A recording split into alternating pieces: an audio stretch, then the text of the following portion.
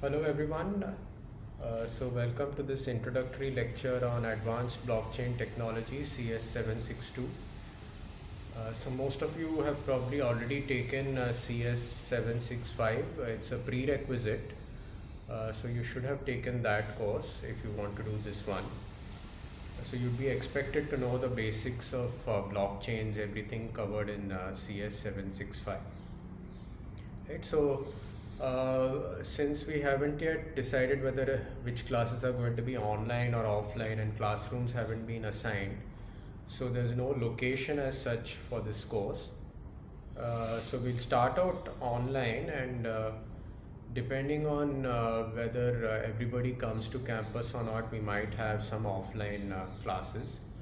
It's possible that we may have to have all lectures online, but at least live sessions we may actually have in-person ones, if there's a significant number of students on campus.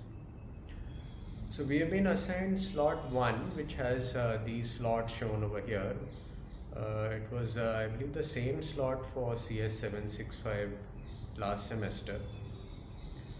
So we'll see, maybe we can continue the same thing of having live sessions on Thursdays, if it's convenient for everyone. So this is a web page I've created for the class. I'll put the link on Moodle whenever the Moodle web page is set up, right? And before we get to the actual material of the course, maybe let's talk a little bit about the mark structure and so on. So the number of students in this class is, it's quite large. So we can't have too many evaluation methods and so on. So we'll have 2 exams, midterm and final exam. And the questions for these exams will be set based on the class material, whatever is covered in class. So we will be looking at some of the more recent papers in blockchains, look more deeper into things. So we had looked at, for example, Satoshi's analysis, but Satoshi's analysis of his own blockchain and attacks and so on. But what happens if you have a general sort of an attack? What analysis can be done then? Right? So we look at things in a more deeper fashion. Also, we look at things like advanced proof of stake algorithms. I'll just talk about that in a moment. So anyway, we'll have 2 exams covering about 50%, but a large evaluation component will be your project. So what is this project? So the project will be proposed by you. So this is typically how advanced courses are handled in the US, advanced research courses. So you will form teams of 3 students each, right? At most 3 students. Of course, if you want to do it alone too, you can do it. And you will have to propose a course project. So suppose you were writing a grant proposal, for example, you became a faculty member somewhere, right? You would have to write a proposal, and the proposal would have to say things like what are the objectives, what do you hope to achieve, right? And in a research project, you're never really sure you can never be sure that you will actually achieve all those particular goals, right? But you tentatively say that these are the topics I want to study, this is what I want to do, right? So maybe I've suggested some topics here. These are the same ones which we'll be covering in the course. But you could read up some research papers. I will suggest some of the top conferences where you can actually look up what has been published recently, right? And you may want to read up as a team, right? Team of 3 students, maybe each of you reads 3 papers. That would mean 9 papers, right? And you get an idea, maybe this is something that interests me, this is what I want to look at further, right? And what exactly you do is up to you, and the more ambitious you are, the better the marks you're going to get, right? So already in the previous course you have built things like a simulator, on your own. You've written smart contracts and things like that. So you can do anything interesting, right? So blockchain is a very diverse topic actually. It's almost like its own internet now, right? But with its own layers and so on. So we are focusing on the lower layers, mainly on things like consensus and the network and so on, right? But also there is a lot of work being done at the higher layers, at the smart contract layer and so on, right? Some people are looking at attacks even on the smart contract layer, right? So there are various scams and other things happening because there's so much of money involved. There's very little regulation, right? So you can have a project which looks at the typical layers we look at, like the consensus layer or something at the network layer, maybe some attacks and so on. But you can also look at higher layers like I suggested, at the smart contract layer and so on, right?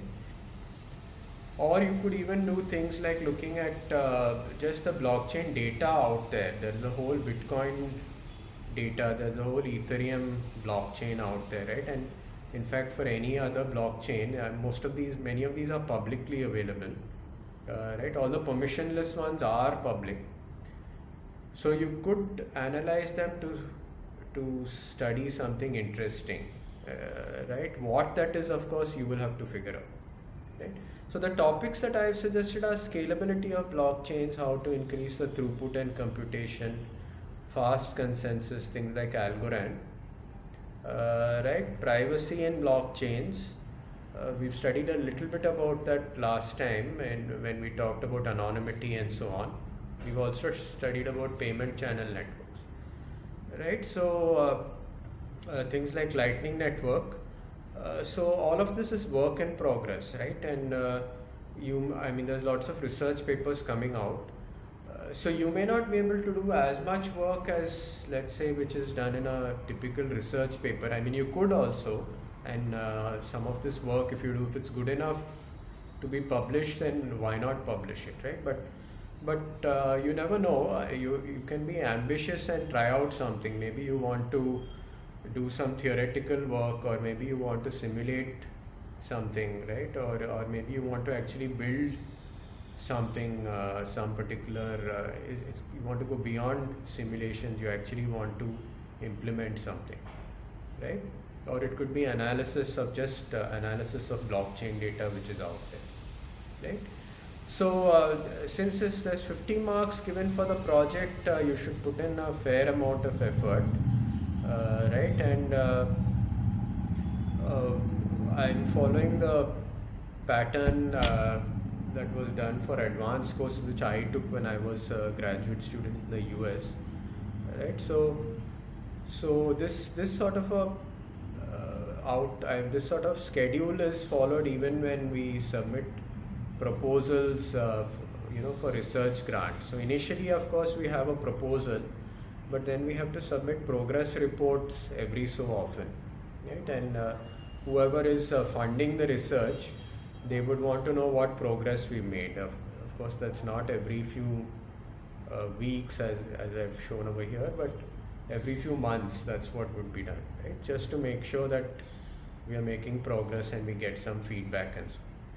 So what I would expect you to do is to use a LaTeX style file which somebody had actually given to me. You find it on this particular web page.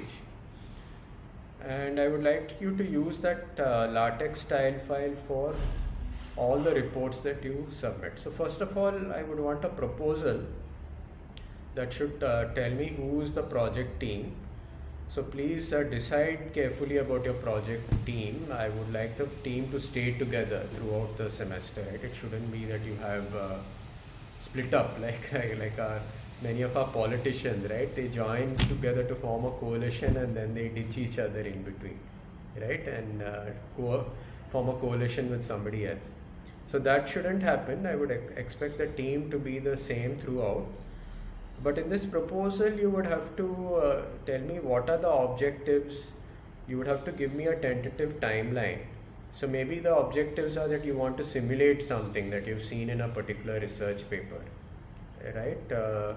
Or you want to study a particular topic, but how are you going to study it, right? Are you going to do analysis, theoretical analysis? Are you going to do simulations? Are you going to emulate something? Right? Those objectives should be given. You can be ambitious as to what you want to achieve, and have a tentative timeline about what you're going to complete by when. Right? So I'm giving about 3 weeks for you to submit the proposal, and that's a fair amount of time, so you better start right away, because you need to have a good idea of what you're going to propose. Spend the first 3 weeks discussing with each other, reading up some papers, and decide on this as to what you're going to do for the project. Right? You could always tweak the project later on and say that I want to change what I want to do a little bit more, a little bit later, but ideally it's good if you within the first 3 weeks decide what you want to do. Okay?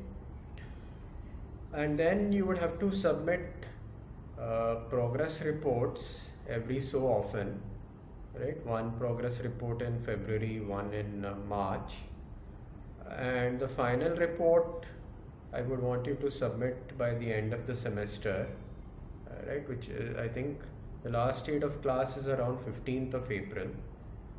So a little bit before that, if you submit your final report, right? And I would like to see some demo from you, right? If at all you're building something, right? So in addition to a report, I would like you to make a presentation which other students in the class can see and appreciate what work you have done. Right? So it shouldn't be that I am the only one who gets to see what's there in your project, but others too should get the benefit. And let's do recorded presentations. We won't have enough time probably in class to do live presentations. Let's see.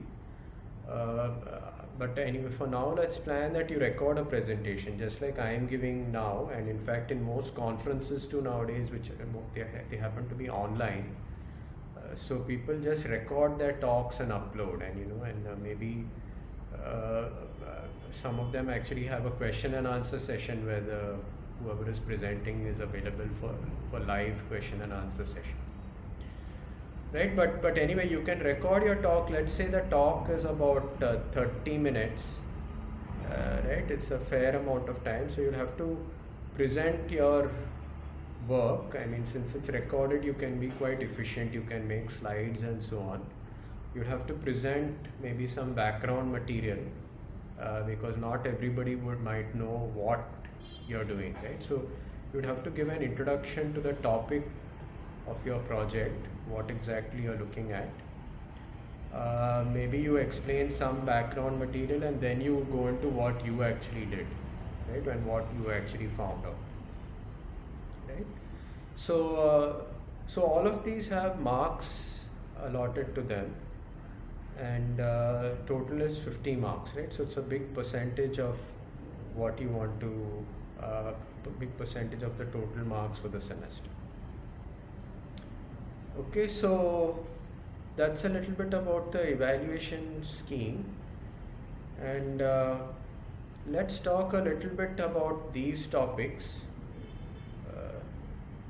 So blockchain is a very wide area. It's an exploding research area. Lots of people in academia too have jumped into the ring, and there's a huge amount of money, right, in blockchains now.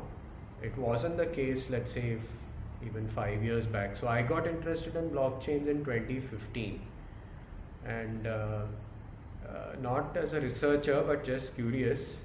I started teaching blockchains in 2017 January, right? So but little 1.5 years before that I got interested, and it wasn't so big in the academic community then. A few people had talked about it. I had heard somebody giving a talk, but there was just Bitcoin, and Ethereum had just sort of come out. Nobody sort of was sure where it would go, right?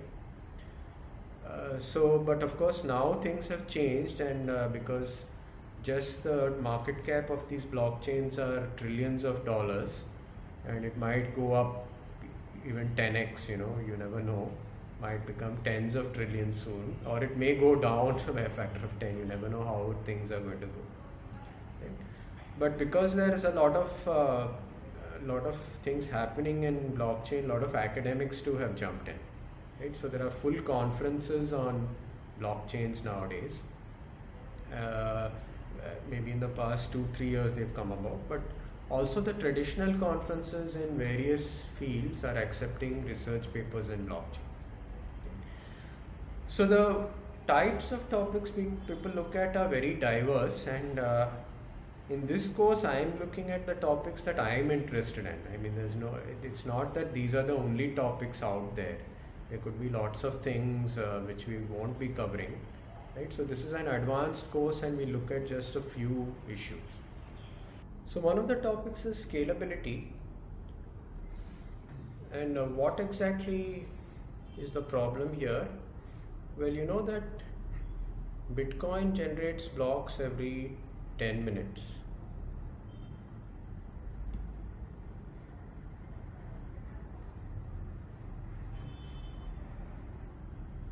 And each block is of size of hardly 1 MB. Right? And this translates to roughly 7 transactions per second. So this is hardly anything, right? And the question is, can you push more transactions onto the blockchain, right? And it's a non-trivial problem to solve, because if you reduce this block interval, then you may have more forking, and that makes it problematic, because it actually gives an attacker an advantage if he wants to do a double spend attack, for example, because some of the hashing power gets split when you have, let's say, a fork.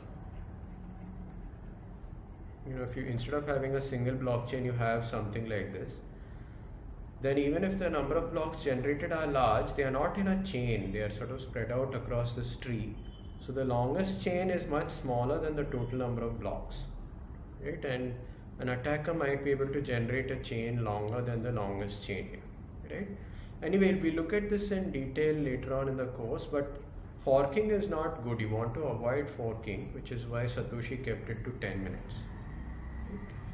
And if you increase the block size too, you can actually have more forking, because it will take this block longer to actually propagate in the network, right? Because every miner will verify a block before actually forwarding it to the next miner, and so on. So scalability is non-trivial, and we looked at solutions like Lightning Network, which are doing transactions off-chain, right? But Lightning Network has its own shortcomings. When we look at Lightning Network in more detail in the course, we'll see that Lightning Network is not a solution to all problems, right?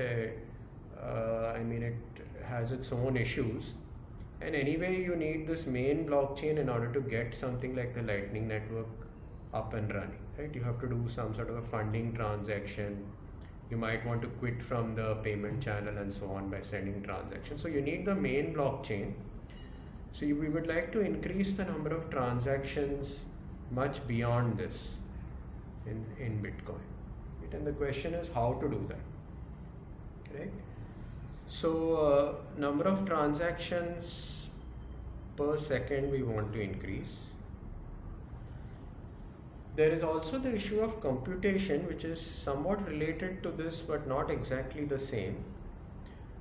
So even if I have the number of transactions, let's say 7 transactions per second, can I have a heavy computation in every transaction? Okay. And there may be certain applications where you want to do this. For example, you're doing some heavy cryptography for in some application, and let's say that a particular transaction, it's not just a simple payment from A to B, but it's running a heavy smart contract, let's say in Ethereum. Okay? And it turns out that you can't do heavy computation even in today's Ethereum.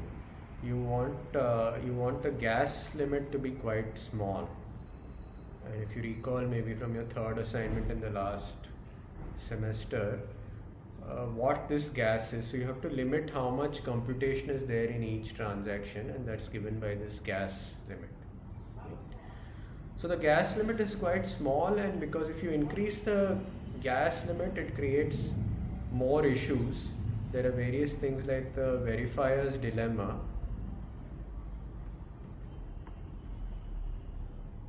We'll study when we talk about computational scalability, we'll talk more about this. But if essentially what you want every particular miner to do is you want him to validate each and every block before creating the next one. But it turns out that if you increase the computation in each block, he might be tempted to mine on a block even without verifying it, just because he doesn't want to waste a lot of time before starting mining of the next block. Okay. Anyway, so there are various issues with increasing the gas, and this is the issue of computational scalability.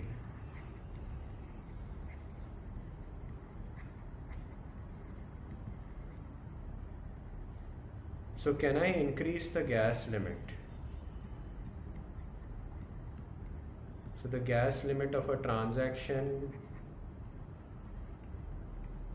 of a single transaction, or even of a block. Okay. This is an issue which sort of our research group, you can say, is one of the leaders globally. So we have some good papers. I'll be talking about them. So one was Yoda, which was published in NDSS 2019. So NDSS is one of the top conferences in security. Okay, so that the big four, just like you have grand slams in tennis, right? You have big four conference in security. One is CCS, right? IEEE SNP, security and privacy, right? NDSS, network and distributed system security, and the fourth one is Usenix security.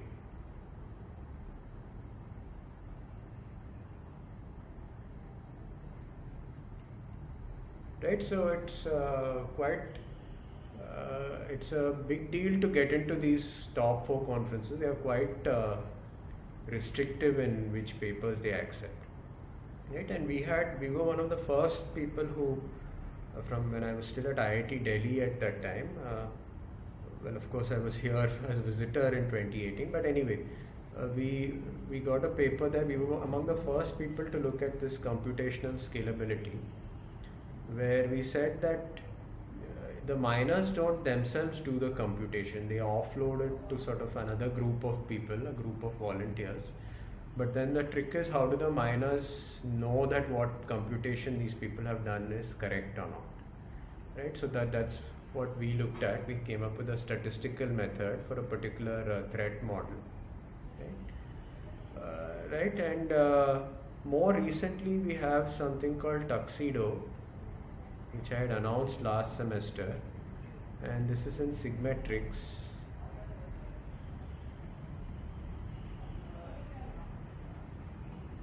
So Sigmetrics will be held on the campus of IIT Bombay later, in maybe June 2022.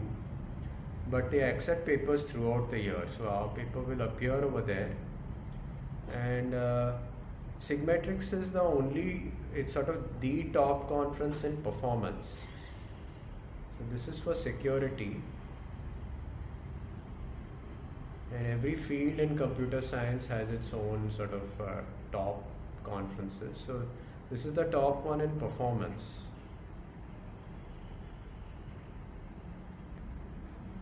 Right, and the flavor is very different. So here, in theory, you can have any amount of computation in the transaction, right? In theory, your gas limit can be very, very large. Here, there are some limits, but this is sort of like an off-chain solution. Whether by off-chain I mean that the miners don't actually do the computation. Here, the miners actually do the computation.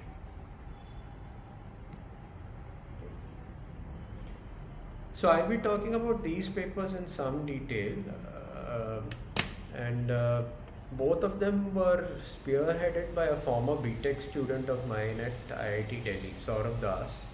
He's now doing his PhD at UIUC, right? And of course, this second one also has a Nitin Avtare as a co-author, who was your TA last semester. So I have done some work also on strengthening these blockchains to make them more secure. So that is another topic we'll be discussing.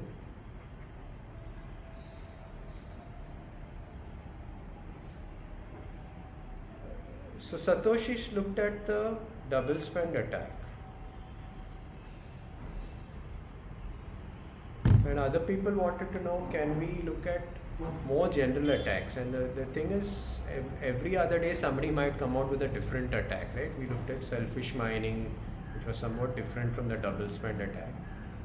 So can you prove something general for all types of attacks? It seems like an ingenious thing that might be impossible to do. That's what we would think. But it turns out that people have made significant progress. And so they have a particular threat model. So the threat model essentially says what is the adversary's characteristics and what is the adversary allowed to do. So for example, we assume that the adversary has less than 50% of the hashing power in the network. If he has more than 50%, then we are done for. He could do a 51% attack. So we assume something like less than 50%. And what can we prove? And people have shown that essentially you will have a robust proof of work blockchain in those sort of circumstances. They could derive precise results, and they do things like showing that if you have two honest miners, let's call them H1 and H2, and this person has seen a particular blockchain at a particular time, let's say at time t1, and this person has seen another blockchain at t2, right? And let's say t2 is greater than t1. You can show that these guys will have a prefix. The prefix of these two blockchains will be the same with very high probability. Okay, and let's call this time as some tau. Okay, so for some tau, let's say this may be a few minutes, let's say maybe tens of minutes even, from this time t1, it's proving that for any t2 greater than t1, both these honest miners will have the same blockchain up to a particular point in time, t1 minus tau, with very high probability. So basically this is saying that suppose I have reached time t1, I can know that most of the blocks in my blockchain are going to be there pretty much forever for all the honest people in the blockchain. Right? Of course, the attacker can do anything. He can say that I'm not mining on this chain or something like that, right? But at least all honest miners will have pretty much the same chain. So how to prove this for a general threat model is quite intriguing, and people have made lots of progress over the years. And essentially they've come up with tight results, and that they show that if the attacker has less than this much hashing power, then with very high probability we are going to have this sort of a result where blocks once deep enough in the chain will remain there forever. Right? And this is just analysis of a general proof of work blockchain, but some of my other students have looked at ways of strengthening or securing these blockchains. So can we deviate a little bit from a blockchain? Right? So this is the traditional blockchain. What can we do interesting over here, right? And you might think sort of like Satoshi's way of doing it is the only way to build a blockchain. But one of my students, Ovia is her name, Ovia Sheshadri, she's finishing her PhD right now. So she has done some interesting work where we add weight to the blockchain, but in addition to the traditional blocks, we can do things like adding something called an anchor. And here is the idea. So while I'm mining for a block, right, so we said that let's say this is the target for mining a block, right? We said if the hash comes less than this, then you get a block. You can have let's say another T1 over here, which is another threshold, and if the hash lies within this, you can create something called an anchor. Okay, so this is not extra hashing, you're doing the same hashing, but you can solve, there's an extra puzzle, right? And this is sort of a standard technique. You can do a 2-for-1 sort of mining, or even 3-for-1 and so on, right? You can create many different things besides blocks. So what we do is, if your hash value is between T and T1 while you are mining, you can create something called an anchor, which is not part of the main chain, so to speak, but it will sort of be hanging off a particular block. It's sort of like anchoring the block, you can say. That's why we call it an anchor. And the whole weight of this chain is the weight of the blocks plus the weight of the anchors, right? So you may have, since it's a random process, different blocks may have different number of anchors and so on, right?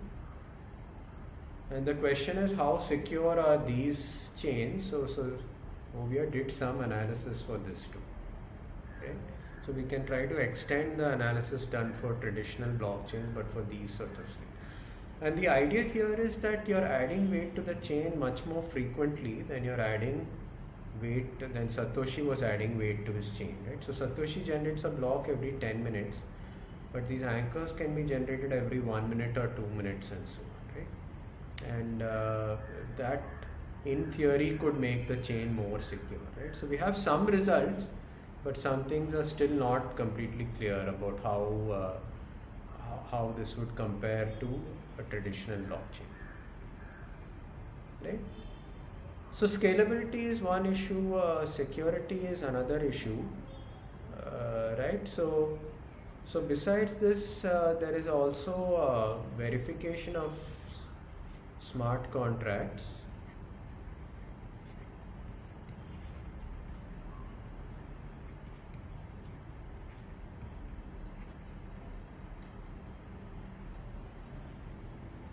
So many of you know about the DAO attack, which I think in some live sessions last semester I discussed, where Vitalik Buterin and his gang, right?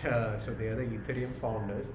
They had a particular smart contract in Ethereum which had a lot of Ether sort of contributed to it, right? Lots of money had been deposited in the smart contract, and somebody found a bug, and sort of something you would normally skip over, some trivial thing, but they had overlooked it, and that person was siphoning off the money, right? He was sort of stealing the money over time, and that was a big problem for them. They actually had to do a hard fork, which is not theoretically not allowed. Even they may not be able to do it today, but they anyway did it. That was early days in Ethereum. But the question is, what if there are attacks now? What is to be done, right? So can I verify my smart contract before putting it on the blockchain? You know, and this is where formal verification comes in. And one of my colleagues at IIT Delhi has published some papers. Again, in NDSS, he published a few years back, Professor Subodh Sharma.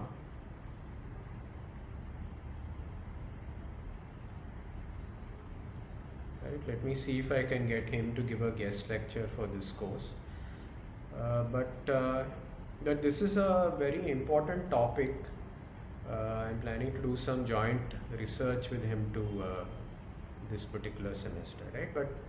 But because if somebody puts out, you and I, let's say we create a smart contract and we put it out there and it has a bug, then that could bring down our whole business, right? If somebody siphons money or steals a lot of money and so on. So what can we do, right? And there's another angle to this about, can we patch smart contracts? right? So Ethereum wasn't initially designed for that, but if I were building a new blockchain, I would want to have that feature in there, right? Of course, it's a little bit of a tricky situation because you don't want people to change their contract. I mean, somebody might deposit $1 million in a smart contract, believing the logic over there, right? And if you let somebody arbitrarily change the contract, that's not fair. Right, so you have to have a method for people to change the smart contract, but there has to be some fairness also. And some people have proposed that we will have a voting mechanism that the miners will vote whether to change a smart contract or not. You know, somebody can propose a change to a particular smart contract, like just like patching some code. Right? Okay, so this is one thing that we will look at, and another topic to look at is Lightning Network.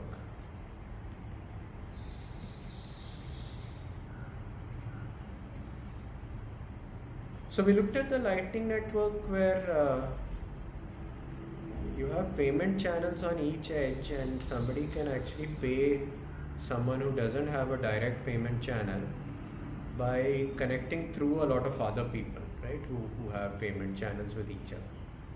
Right? So there are lots of issues over here. Just in this is called a layer 2 solution.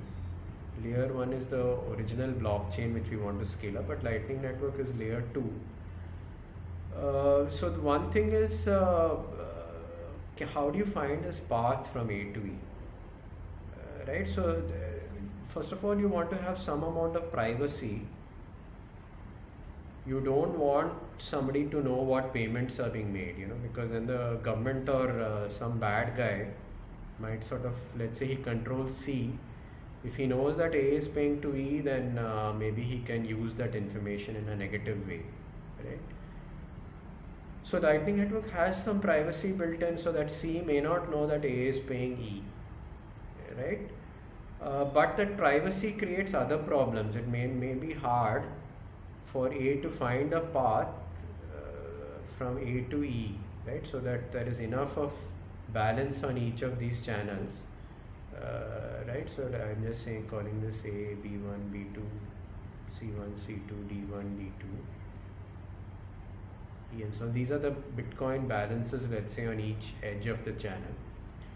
And you want to have, if A wants to pay some amount to E, then there should be enough balance in A, B2, C2 and so on to be able to pay along this path. So sometimes it may happen that he tries out a particular path. He knows that there exists a path, but he doesn't know what balances are there, but the payment might fail because, let's say, B2 is less than the amount he wants to pay. So there have been lots of papers which try to solve this problem, you know, and newer ones are being proposed.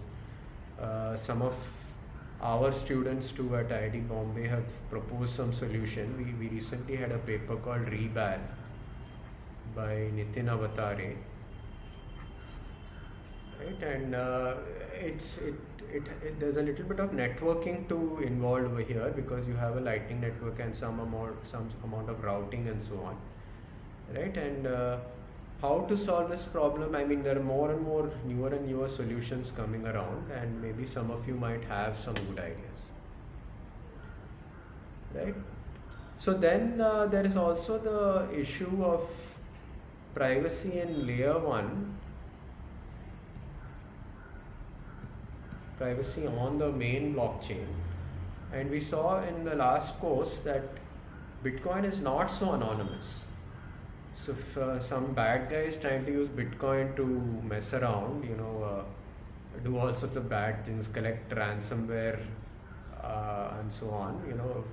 So what is ransomware? Some other students of mine have looked at that issue. So ransomware is a malware which just encrypts your files or does some mischief on your desktop and says you pay me so much in Bitcoin and then I will undo the mischief I've done on your machine.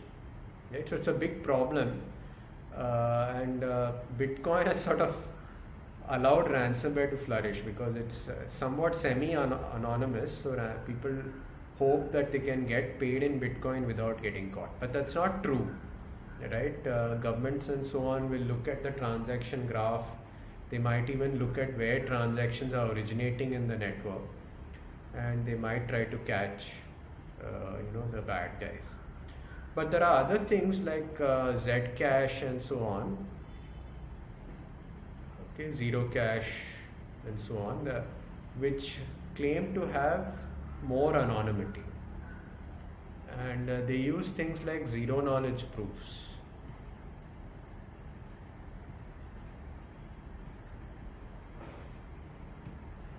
So Professor Manoj Pravakaran is an expert in things like zero knowledge proofs.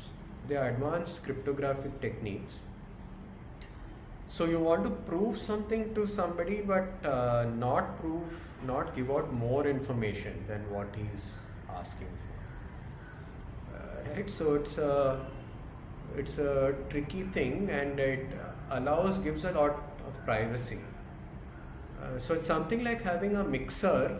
We studied mixing last semester, but can you have a mixer which is sort of built into let's say the protocol itself? It's not that you have a third party who's doing mixing for you, whom you have to trust. The mixing is done in the cryptography on the blockchain itself. Right? So suppose I was getting paid. Let's say this is a bowl, and let's say that this is I'm just saying that these are coins.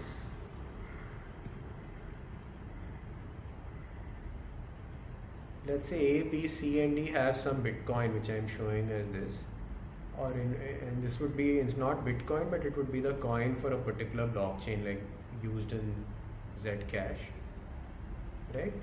And A doesn't want somebody to know which money it is when he's spending it, right? So he doesn't want to spend this Bitcoin. So what they do is they all put their coins, let's say, into this particular let's say this particular bowl, right? I'm just giving you some intuition. So let's say that all these people put the coins in, right? And but then when A wants to spend, he is pulling a random coin out of this.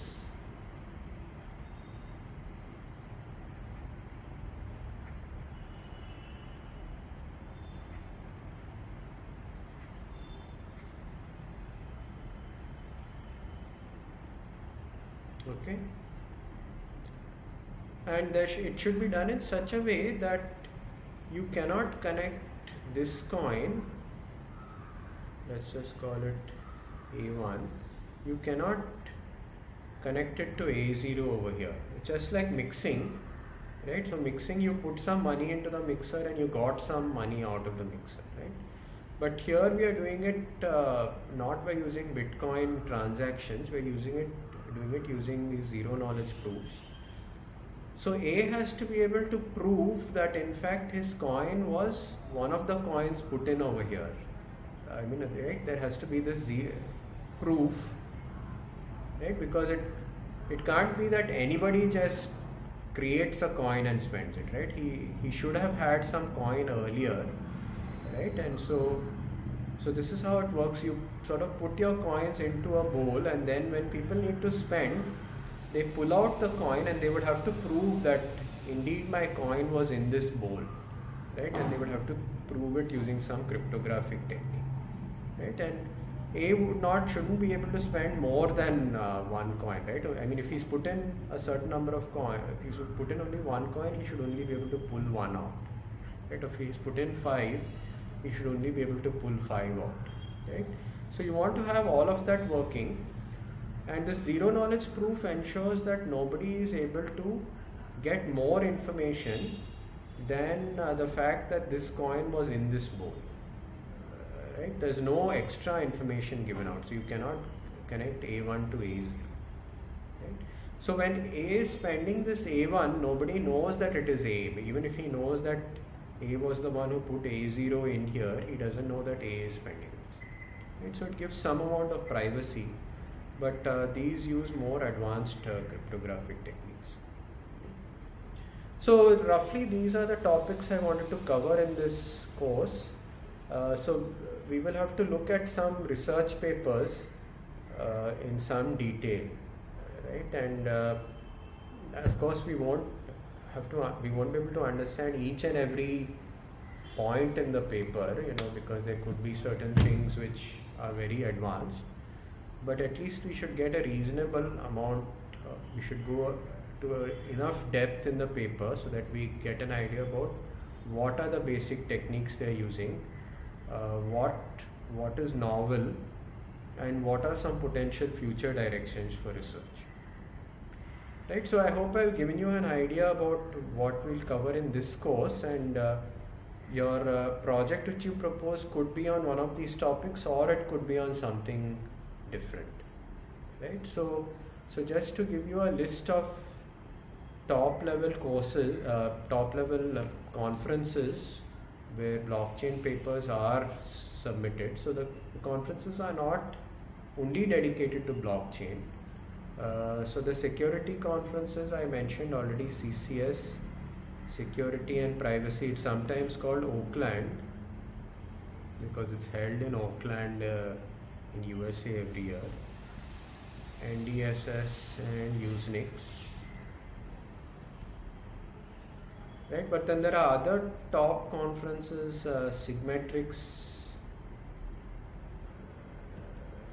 has few blockchain papers, 2-3 papers every year. There are some conferences heavily geared towards blockchain. This is Advances in Financial Technologies.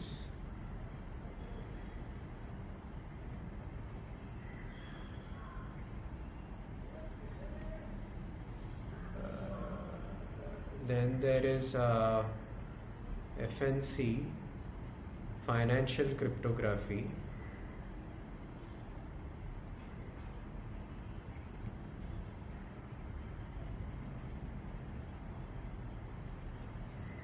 Right.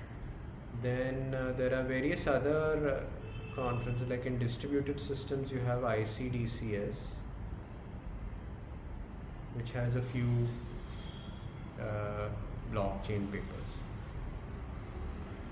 So these are conferences which I would consider to be top. So AFT is a new conference, so it's not ranked by the traditional ranking people. I think they rank them after 5 to 10 years. But I'm sure AFT might rise up to become like an A star conference. Most of these are either A or A star. If you want to know what are the ranking methods, there's something called CORE. It's an Australian ranking group. You can just look at CORE ranking, right? And most of these are A star or A, right? Which are the top ratings given to conferences. But then there are other conferences, maybe not as highly ranked, IEEE blockchain.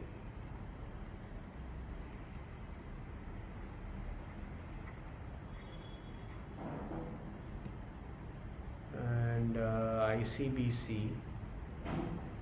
So these are 100% dedicated to blockchains.